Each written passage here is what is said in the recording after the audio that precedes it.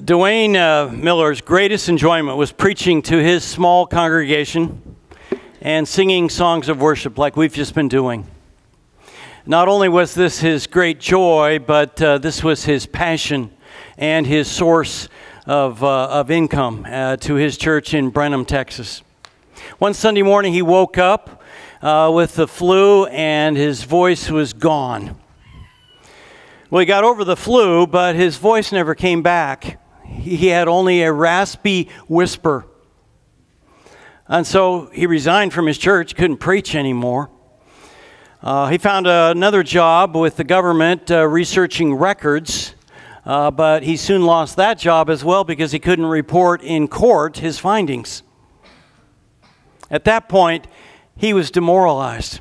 He didn't have a job, he didn't have income, insurance bills were piling up, insurance stopped paying his expenses, and he didn't know what to do. Over a period of 3 years, he saw 63 doctors. He was seen by a symposium of doctors, a Swiss symposium of some of the finest throat specialists in the world. He asked, "What's my prognosis for recovery?" And they said, 0. Against his protestations, his home church, First Baptist in Houston, Sunday school class there invited him to speak. They loved him, they loved his teaching, so they set up a microphone where he could speak and amplify his voice. And he was speaking from Psalm 103 that God heals all your diseases. As he was speaking about that, he thought, yeah, I believe that, but why doesn't God heal me?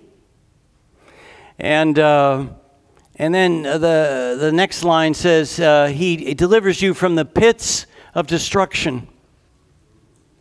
He's saying, you've had pit experience, I've had pit experience, and as he said the word pit, he spoke it clearly. And there were gasps in the class, and they realized his voice was back, and so they began to clap and cheer and laugh, and his wife Jolene broke down in tears. One of the persons in the class captured this whole thing on their cell phone video, and it went viral. The doctor said, I don't know how to explain what happened to you. I can't explain how your voice came back, and it's even harder to explain why you don't have any scar tissue. The pictures before and after, it's completely gone. He's now the pastor of Pinnacle Church in the Cedar Creek Lake area of Texas, and he has a radio program in Dallas where he talks about the supernatural power of God that's available today. So what do you think of a story like that? Do you think this is just kind of unexplainable medical phenomenon, or a supernatural miracle from God? I believe it's a miracle. I mean, he's alive. He's a pastor of a church. The doctors have medical records to show his before and after. God is still in the miracle business. How can we experience more of God's supernatural power in our lives? Let me this morning suggest 4 ways. First, open our eyes to the possibility of God doing supernatural miracles today. Craig Keener is probably the leading authority on miracles. His book on miracles is kind of considered the gold standard. And when he married his wife, she told him that her older sister had been resuscitated, that she'd literally been dead and been raised again. And researching his book, he decided he would go there to check it out for himself. This was in Africa, in the Congo, Brazzaville area. And so he interviewed all the people that were around. Turns out that her oldest sister named Teresa, was 2 years old. Her mom left her in her little, house, hut, and went next door and to give some food to the neighbors. When she came back, Teresa was crying. She'd been bitten by a snake. So she picked her up quickly, put her in her backpack, and rushed out. They had no doctors, no medical facilities around there. So she ran to her friend, which was up a mountain and down the other side. While she was running, Teresa stopped breathing. By the time she got to her friend, she at least had support of her friend, but there was no doctor there either. What could they do? They figured that she had not been breathing for 3 hours. And if a person goes without oxygen for 6 minutes, they can have damage. So they cried out to God, God, please bring her back. And immediately Teresa began to breathe again. And she had no damage, no brain damage. And if you're saying, well, okay, maybe was the mother part of a charismatic church where they believe there's a miracle every 10 minutes? No, this is part of a mainline Protestant church. You say, well, if they had no doctors around, how do you know that she was really dead? Well, this is Africa. They see death a lot more than we do. They know what death looks like. And the timing of it is, how come she began to breathe again just when they prayed and cried out to God?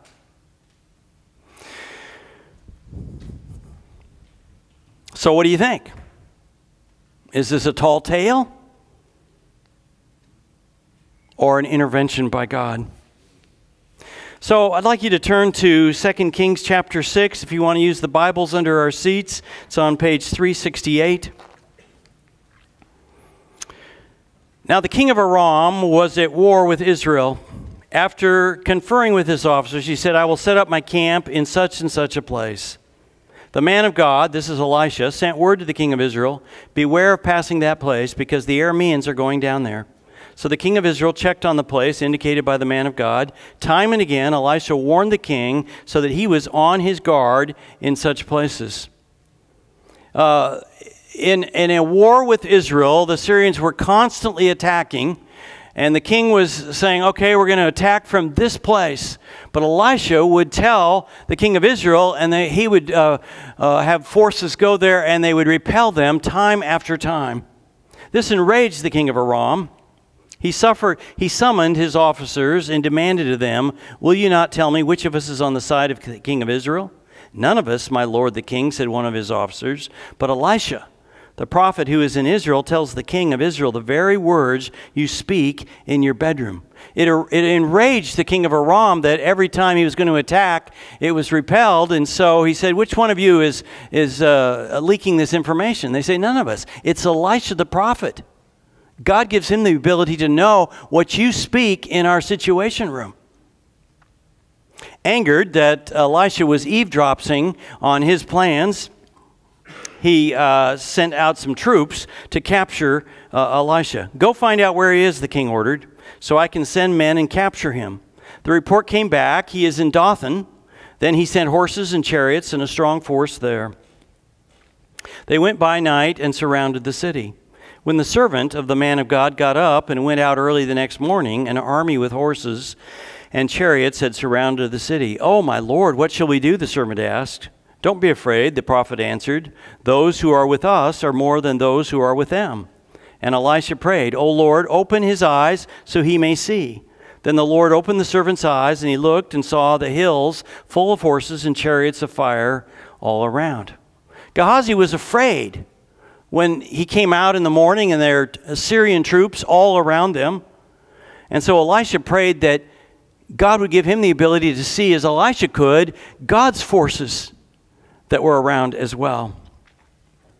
So if we're going to open our eyes to God's supernatural forces, we also need to be aware of the evil, unseen spiritual forces. The Apostle Paul says, for our struggle is not against flesh and blood, but against the rulers, the authorities, the powers of this dark world, and the spiritual forces of evil in the heavenly realms. Paul says there are unseen evil spiritual forces battling against us to make us ineffective, to keep us from bringing people to Jesus. The evil in the world today is so dark. it can't simply be attributed to human sources. I mean, the terrorist attack on 9/11, ISIS taking videos of cutting off civilians' heads and posting it online, a young man shooting first graders at Sandy Hook Elementary School, a co-ed slaughtering college students at Virginia Tech, a man shooting up a nightclub in Orlando, a regime using chemical weapons on children. Come on, who does that? Now, the assailants in all these cases can't be interviewed because they're all dead. But if we could interview them, I'll bet we would find there was demonic influence whispering in their ear, do it. We need to be aware of Satan and his forces, but we're not to be afraid of them. God's forces are greater. John, the apostle, writes, the one who is in you is greater than the one who is in the world. When Mao Zedong took over China in 1949, he drove out all the Christian missionaries and forced the church underground. There were many reports that year of communist forces coming to churches and finding soldiers dressed in white around the churches protecting them. And they fled. And many of those Chinese communists became believers in Christ. God is still in the miracle business. Open our eyes to see it. Second, open our eyes to the possibility that if God does supernatural miracles today, we can believe he did them in ancient times as well. Some people scoff at the miracles in the Bible as make-believe stories of unenlightened people. They would scoff at these miracles of Elisha that we're looking at, or the miracles of Jesus in the Gospels. It's not necessary to dismiss these as legendary, fanciful, or inaccurate just because they report miracles. Today's world is full of first-hand accounts of miracles being done by God, by eyewitnesses. And so if they're done today, there's no reason that we can believe that God couldn't do them in ancient times as well. If today's accounts stem from eyewitnesses, then the same can be true in the Bible. So, I have a pen here. If I drop this pen, the law of gravity says it's going to fall to the floor, right? So I drop it. Whoa, you see that? I'm like David Copperfield. Just because I intervene and grab the pen doesn't mean I stop the law of gravity. Likewise, God can intervene in this world. If we believe God exists, the God who created all this beauty, he can intervene in the world. What's so crazy about that? People who ridicule those who believe in miracles in the Bible say that we can't believe the miracles because they can't be scientifically replicated. Well, of course not. They're one-offs. They're part of history. History can't be repeated. I mean, how could we test whether a person had been dead and brought back to life? Would we shoot them and try again? Come on. Insisting that miracles have to be replicated in order to have actually taken place is to rule them out entirely. So we study biblical miracles just the way we study any other historical accounts. Be skeptical, but open. In civil law, the standard is more probable than not. That's the standard most historians apply to their work. We ask, is it more probable than not that this miracle took place? Ask questions like, were there eyewitnesses? The more eyewitnesses we have that are reliable, the more likely the miracle took place. Do the witnesses have a reputation for being honest? Do they have anything to gain or lose? Did they have a good opportunity to observe what occurred? Do we have medical records? If we determine the accounts are historically reliable, we have no reason not to believe the miracles. If God does miracles today, he could have done them then. He did them then, and God is still in the miracle business. Third, open our eyes to the possibility that God does supernatural miracles in small ways as well as large. This is the fifth in a series of messages, Have You Seen the Supernatural Power of God lately? This is the third time I've mentioned small miracles. I hope I'm not boring you, but I think this is important. Elisha is famous for his small miracles. Here's one in 2 Kings 6. The company of the prophets said to Elisha, "Look, the place where we meet with you is too small for us. Let us go to the Jordan where each of us can get a pole and let us build a place for us to live." And he said, "Go." The seminary was growing. Remember, Elijah started the company of the prophets, and Elisha was continuing it, and more people were wanting to become prophets like Elijah and Elisha. So they said, "We need to build bigger dorms and bigger classrooms." Then one of them said, "Won't you please come with your servants?" "I will," Elisha replied, and he went with them. They went to the Jordan, that's the river, and began to cut down trees. As one of them was cutting down a tree, the iron axe head fell into the water. "Oh, my Lord," he cried out, "it was borrowed."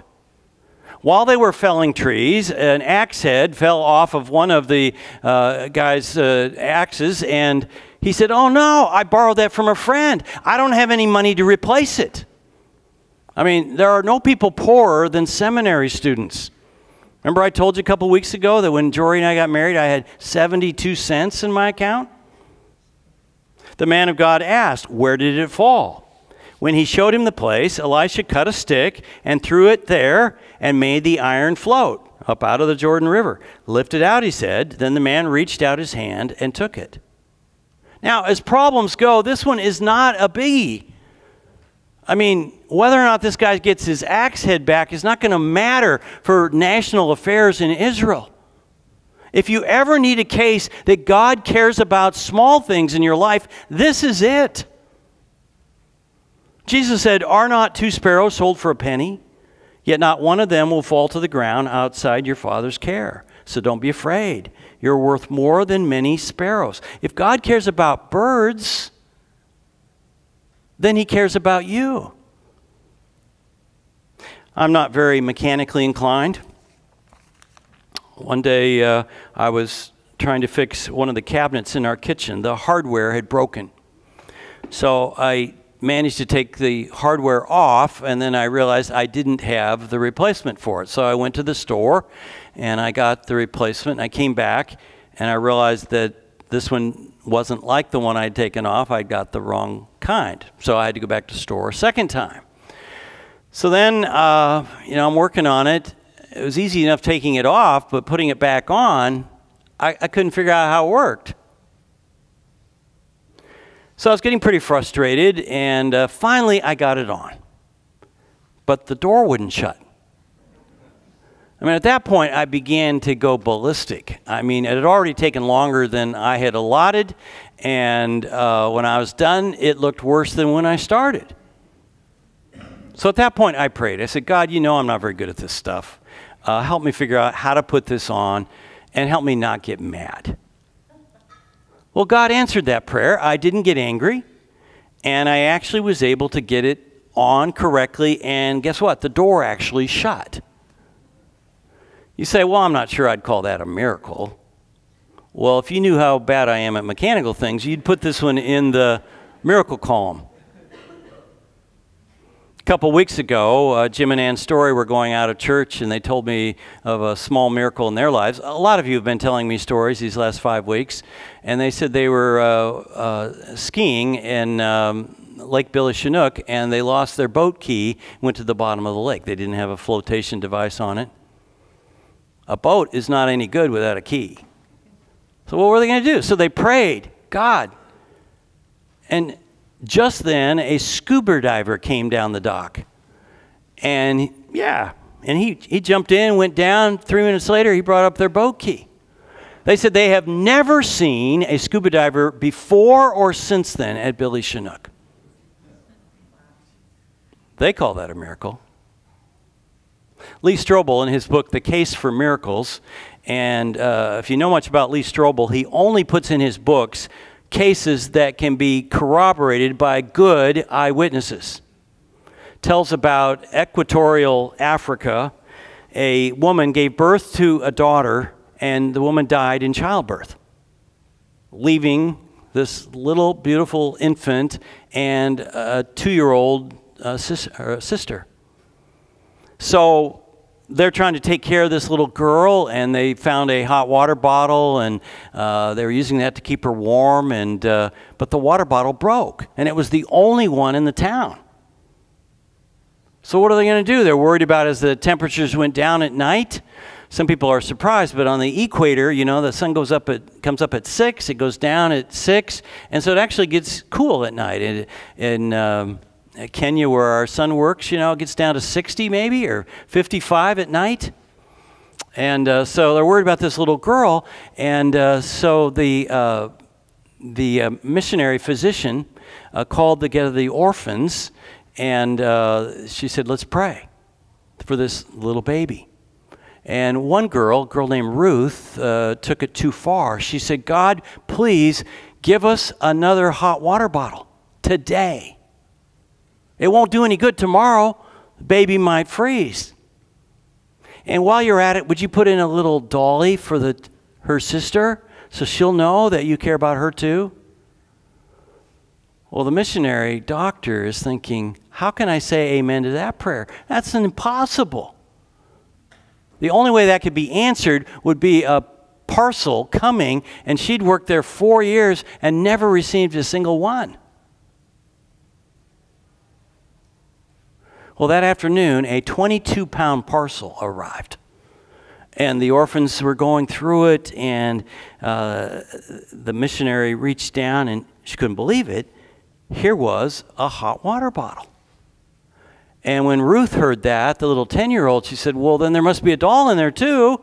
And she's reaching down in there, and sure enough, at the bottom of the box is a little doll for the sister.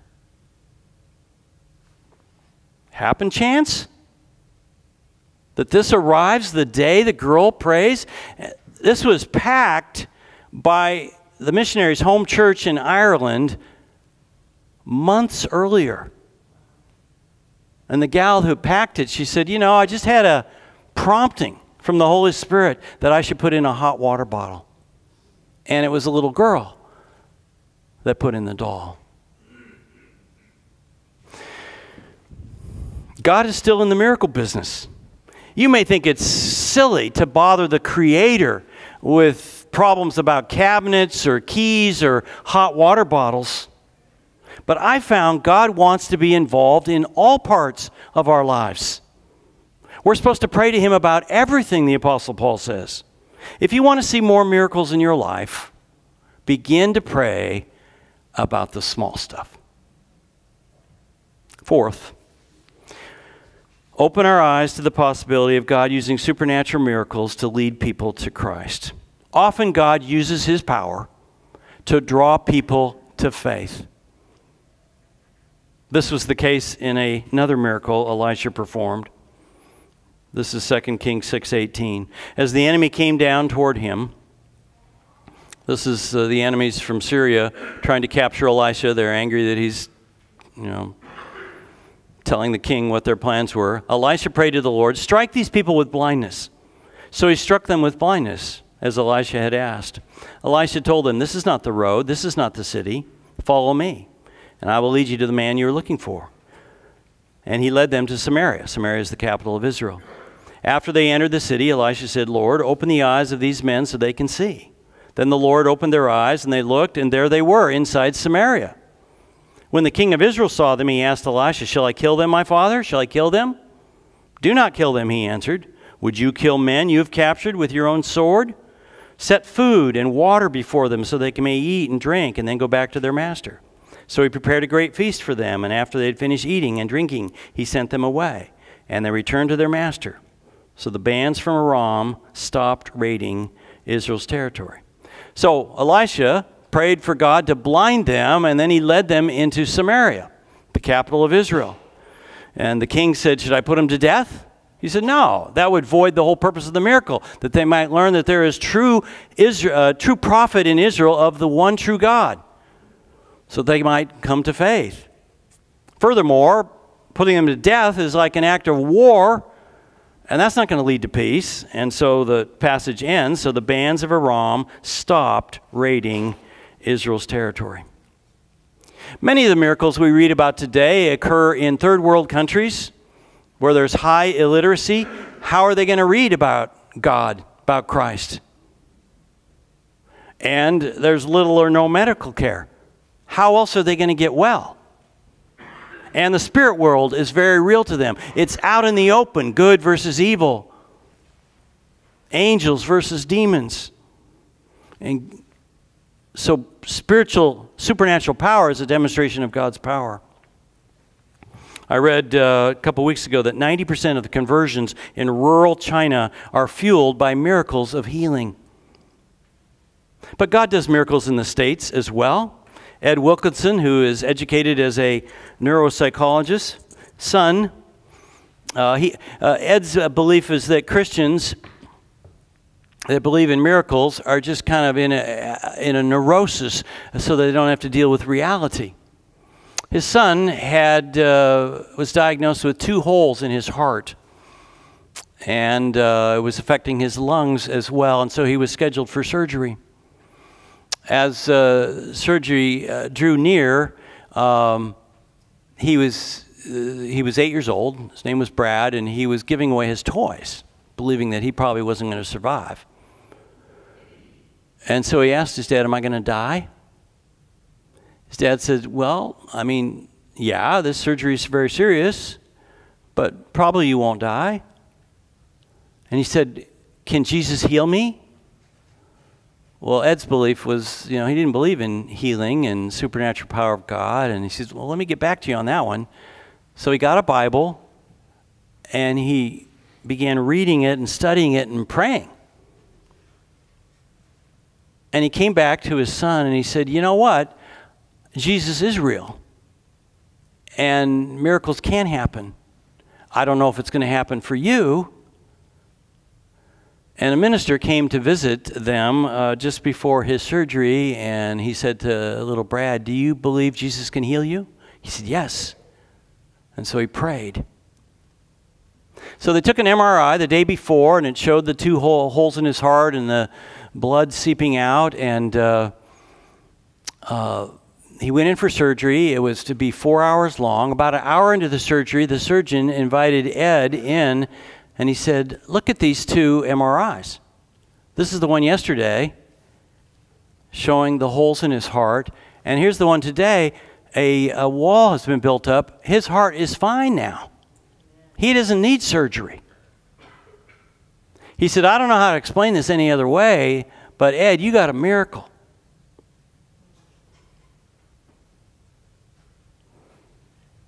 So there we go again. God does supernatural miracles today.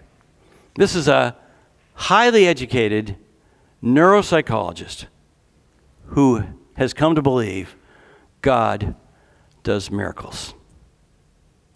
Whether it's a big thing like being healed, receiving a supernatural dream from God, having an angel protect us, or a small thing like household projects, God performs miracle so that we might tell that story and bring glory to Him. When we tell people miracles that have happened in our lives, this might draw them to Christ and attract them that there really is a God. There are hundreds and hundreds of stories today of miracles God has performed in our day. They give us confidence that the miracles recorded in the Bible can also be true. Some of the miracles are big, some of the miracles are little, but they all help us realize that God is still in the miracle business. And why not? God is supernatural. If we come into a relationship with God through Christ, we will experience the supernatural as well. Lord Jesus, thank you for these stories in your word about Elisha and the miracles that you did through him. We thank you for them, that we can believe the miracles in the Bible because they are reliable witnesses. And we see the miracles today in our lives or in stories we read of others, amazing things that you have done. Many people have shared with me stories, God, of miracles that they've seen in their lives as I've shared this series. But we'd like to see more. We'd like to see more things happen in our lives. We need miracles. I'd like you to pray with me right now for a miracle in your life. If you've got something going on in your life where you say, I need a miracle, would you just like hold it in your hand and lift up your hand for a moment, and I'm going to pray? You say, God, I need a miracle of healing. Or God, I've got a problem I don't know how to solve. Just lift up your hand, lift it up to God. God's your only hope. So I want to pray for all of you. Lord God, we thank you for all these people lifting up their hands, signifying that they've got something they don't know how to deal with. They need a miracle from you. And so we pray for that today. Just as you did miracles in ancient times recorded in the Bible, we believe you do them today. We've got all kinds of accounts. And so we pray for a miracle right now. Whatever is being held up in a hand, we lift it to you and ask for your supernatural power. And many others haven't raised their hand, Lord, but they need a miracle too. And we pray. So I pray for everyone here today. In Jesus' name we pray.